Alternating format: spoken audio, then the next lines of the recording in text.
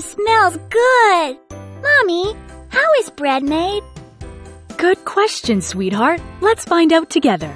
Bread is made with flour, water, and yeast.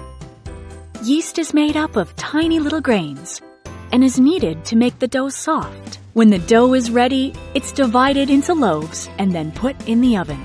Once it's baked, the loaves are fragrant and crispy and ready to be eaten. But Mommy, how is flour made?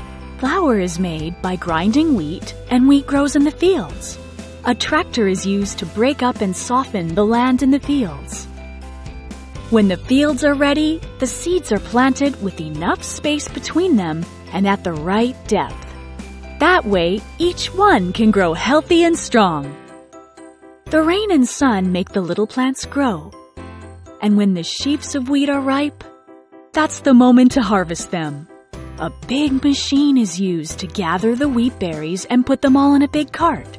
A tractor brings the cart all the way to the mill, and this is where the wheat is ground and turned into flour.